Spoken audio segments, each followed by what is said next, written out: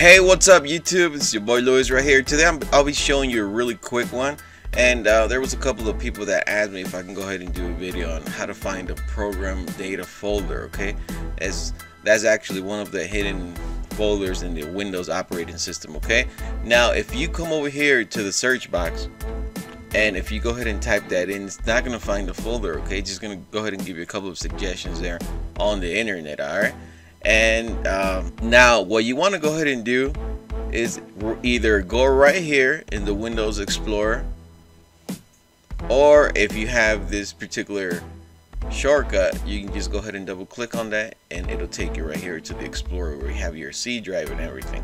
Now the program data folder, it's going to appear right here in your C drive. Okay, as you can see, you can't find it right now. Okay, so I'll go ahead and show you how to enable the program data folder. Sometimes you may probably have to access that folder for whatever reason. If you're installing a program, uninstalling a program, there's various reasons, okay, why you want to go ahead and access that particular folder. Okay, alright, so you go ahead and go to your Windows Explorer, then you're gonna go right here where it says this PC.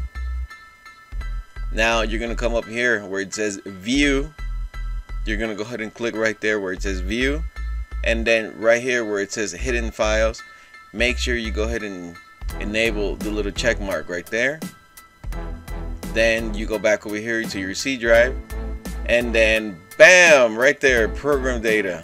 There you go, that's the one right there. Okay, so you double click on that, you have all the files. Okay, so that's the way you go ahead and enable your program data folder.